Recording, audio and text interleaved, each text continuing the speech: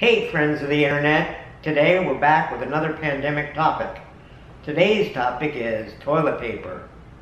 As many of you may have experienced, in the early parts of the pandemic, people were not able to find toilet paper. We were among those people. We managed to get by, but we never had a big supply of it. Recently, I was at Target and I was able to buy a large purple package of Cottenelle toilet paper. Cottonelle is the preferred toilet paper of the Yarborough household. At the same time, Amazon showed me that they had a deal on this box of what they referred to as professional toilet paper. I don't really know what professional toilet paper is. I don't know if there are professional butt wipers out there, but this is professional toilet paper. I thought we'd spend a few minutes today talking about how toilet paper is marketed, sold, distributed, consumed, and used. And I thought we would do a compare and contrast between the consumer grade, available everywhere, retail toilet paper and the buy it over the internet professional toilet paper. So we're going to take a quick break while I get a roll of each of these out of their respective packaging, and we'll pick back up after that.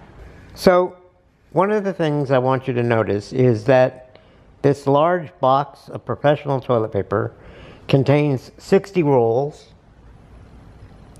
and that there are 451 sheets per roll, for a total of 3,074 square feet, or 286 square meters of toilet paper in the professional. Up here we have the commercial toilet paper, and you'll see that there's this really interesting infographic, I guess, in the upper left corner where it says 24 mega rolls equals 96 regular rolls. So what they're trying to say, I think, and they even have a little picture of one roll equaling 4 rolls, is that they somehow magically have managed to get 4 rolls worth of toilet paper onto one standard size roll. This seems like magic to me, or bullshit. I'm not sure which, but we're going to find out. I can tell you that down here they say that there are 282 sheets of 2-ply paper per roll.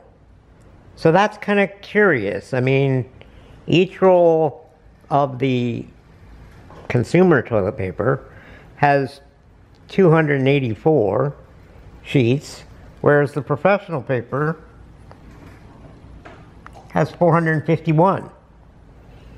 What's up with that? How can one roll of 284 sheet toilet paper be considered 4 rolls of regular toilet paper when the professional toilet paper has 451 sheets every roll? Additionally, this only represents 717.6 square feet of toilet paper. Now, just to give you some perspective, the toilet paper on the top costs $21 in the purple packaging. The toilet paper down here cost me $42 delivered. So on a per square foot basis, the professional toilet paper is a better deal. On a per square basis, if you count your squares when you're wiping, the toilet paper on the bottom is still a better deal. But maybe there's something special other than the packaging about the toilet paper on the top that makes it worth the extra money. And finding out whether that's true or not is what I hope to do today. I hope to look at the 2 kinds of toilet paper and compare them in as many ways as I can think, and see, are these a better quality? Is that why I'm paying more for them? I don't know. We're going to find out. So let me open these up and get one out, and we will start our qualitative and quantitative analysis of the toilet paper. One of the theories that was put out by the media and by the toilet paper industry during the shortages was that the toilet paper manufacturers in the United States couldn't make enough consumer toilet paper, and that they had such a tight supply chain that what they had made was toilet paper for workplaces, hotels, and other businesses, and that's why there was such a big toilet paper shortage. And this toilet paper here, the professional toilet paper, when we open it up, we'll see this toilet paper was meant for the hospitality industry. And it'll be interesting to see how the quality is different between the hospitality industry toilet paper and the home use toilet paper. So when you open the big box of professional toilet paper, what you find is that each of the 60 rolls of toilet paper that's contained inside is wrapped in paper. So this is one roll of professional toilet paper. So when you rip open the plastic retail packaging for the retail toilet paper, you discover that every 6 rolls of toilet paper are again wrapped in plastic. So from an environmental standpoint, the plastic wrapped retail toilet paper is maybe not such a good idea. I can tell you already that these mega rolls do indeed look a little bit bigger than these professional rolls. But we're going to get one of each out and we'll continue our investigation. So on the left we have one roll of the retail toilet paper, and on the right we have one roll of the professional industrial toilet paper. And I can tell you already that the retail toilet paper looks to be plusher and softer. The professional industrial toilet paper does appear to be a bit thinner. It's smoother, I would say, not as much texture, and a little bit thinner. But at any rate, what we need to do is we need to find out how much toilet paper did we really buy in each of these products. My wife asked me when I was telling her that I was going to make this video, you know, you're going to have to unroll a whole roll of toilet paper and count the squares to determine which really is more toilet paper. To which I say, no, I'm not going to unroll one, and I'm not going to count rolls of sheets of toilet paper. I have a better solution to figure out which is more toilet paper. So rather than counting squares of toilet paper, what we're going to do is we're going to assume that toilet paper has relatively the same specific gravity regardless of which format it's in, and we're going to weigh each roll, and this will tell us how much paper we bought. So the first roll, we'll start with the professional roll,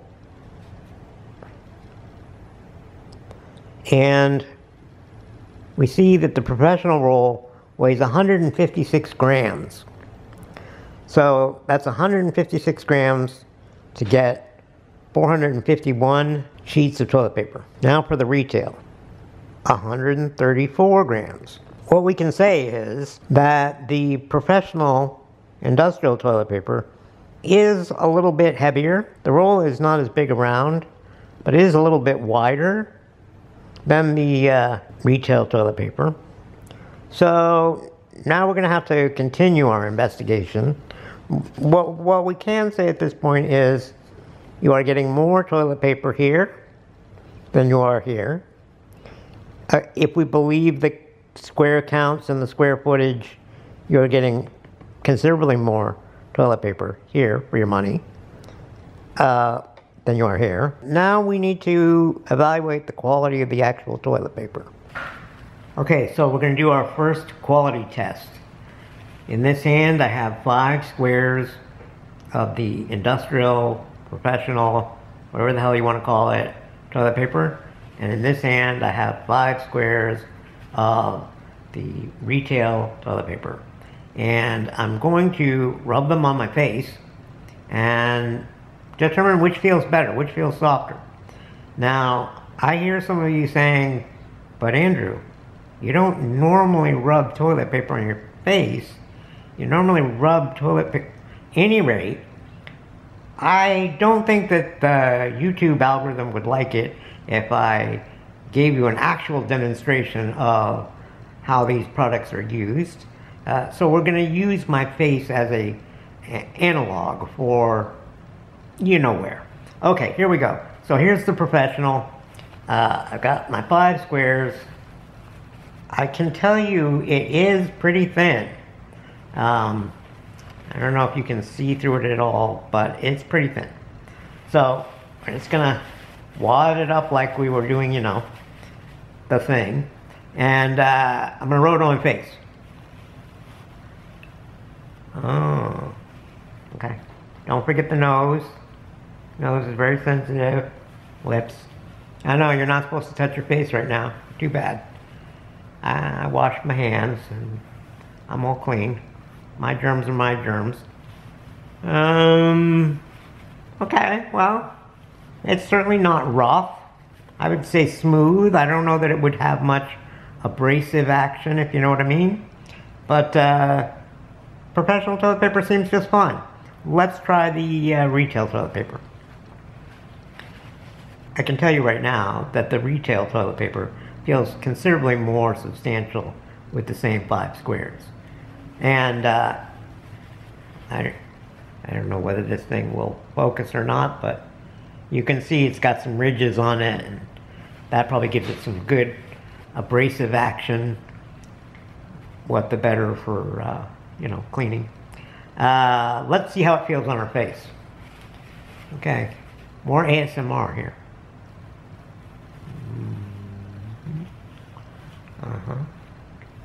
Don't forget the nose. The nose is very sensitive. Lips. Touching, touching, touching. I bet you haven't seen content like this before, and certainly not during the pandemic. Oh, you just want to see me touch my face? Okay. This is me touching my face. This is me touching my face with toilet paper. Which is more exciting? Okay. So, in my opinion, this is actually softer, smoother on my skin. This is the professional toilet paper. This is a little bit more abrasive, but if I had to pick just one of these to get the job done, the retail toilet paper definitely wins on this score.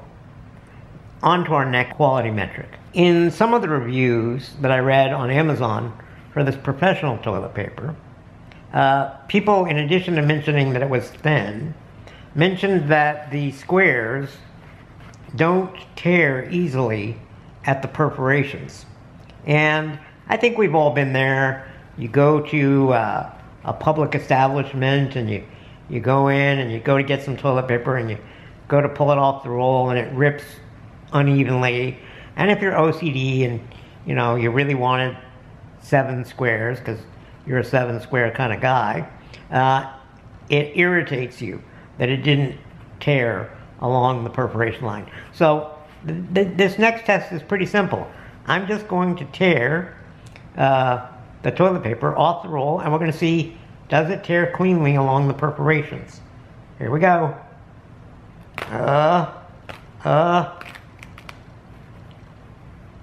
The answer is no.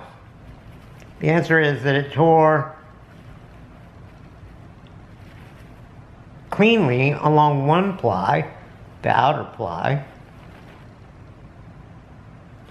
but that the inner ply, first of all, they came apart. I didn't have to do anything to do this. They just came apart. And as you can see, it didn't tear cleanly for the inner layer of the two plies. We're going to try the same test with the commercial toilet paper. So we're just going to unroll a section. I'm going to just hold it, and I'm going to pull. Oh, look at that. The retail toilet paper perforation tears much more cleanly.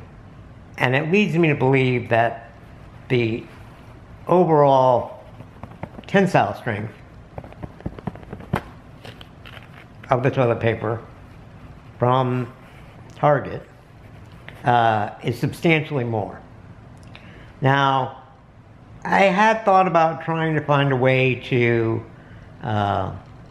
demonstrate the tensile strength of each toilet paper, but you're just going to have to take my word for it.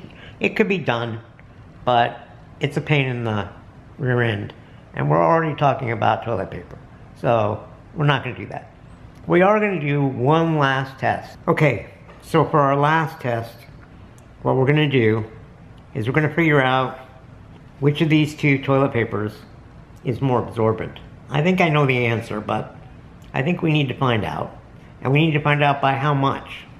Because the two traditional uses for toilet paper are the scrubbing, and the absorbing.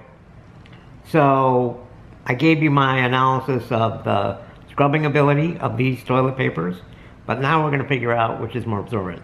So the way we're going to do that is we're going to weigh the toilet paper, and we're going to weigh a small bowl with water in it, and then we're going to put the toilet paper in the water, and we're going to let it soak up as much water as it can. Then I'm going to drain off any excess water and reweigh it, and we'll figure out how much water it is able to absorb. And you guys at home can just add some yellow food coloring in your mind to this water to figure out what this might also be, Okay, good. Okay, so retail toilet paper, the expensive stuff, the good stuff. 10 sheets weigh 4 grams, according to this scale. The scale doesn't give tenths of grams, so just 4 grams. And the combination of the bowl and the toilet paper and the water are 502 grams. So we're going to stick this 10 sheets, tore very easily by the way, in the water.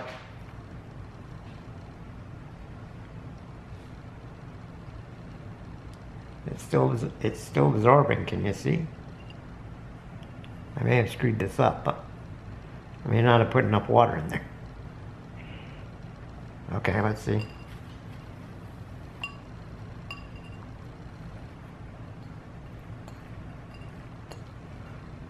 We're okay. We're okay. Let me go pour off any excess water. So, it was very close.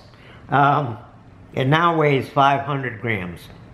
So, it was able to absorb all but 2 grams of the water. And so when we take this out, it's now 458 minus the 4 grams for the toilet paper itself. It was able to absorb 46 grams of water. Great. That's disgusting. Okay. Here's the professional toilet paper. We have a little problem. The professional toilet paper does not even weigh a gram, at least according to my scale, which is a bad sign. We're going to round up and say this is 1 gram, but the other clearly read 4 grams. And then the toilet paper with the water, in this case, is 522 grams. So we're going to do the same procedure. We're going to take our 10 sheets of professional toilet paper and we're going to drop it in the water. Going to let it soak up all the water it can. We can see it's not doing nearly as good a job. There's quite a bit that we're going to drain off here. Okay, so let's weigh the sludge. I don't know if you can see that, but the sludge weighs 490 grams, minus 1 gram for the what was toilet paper, now is sludge. Gives us 489. And when we tear it out, we just weigh the bowl by itself. Get 458, 489. It's going to be 29 grams. So the retail toilet paper, definitely more absorbent, definitely stronger when wet, but you get a lot less of it. So it's true that the professional toilet paper, you get a lot more squares, you get a lot more surface area. It's thinner, it doesn't hold together nearly as well when it gets wet. It comes in a more ecological packaging, which is somewhat frustrating for me because I would have liked for the professional toilet paper to do just as well as the commercial toilet paper, but I don't really think it did. In answer to questions I asked or maybe didn't ask, maybe you're asking, I don't know, which should you buy, which would I buy again? The answer is I'll buy whatever I can find in these times because it's hard to find still. And I'll use both. They're both going to get used. But I think that, you know, if money is no object and availability is no object, I think I still do prefer the store-bought Cottenelle brand. So there you have it. Some interesting thoughts and experiments with toilet paper in the time of Corona. Hope you all are doing really well and that you're keeping your backside clean.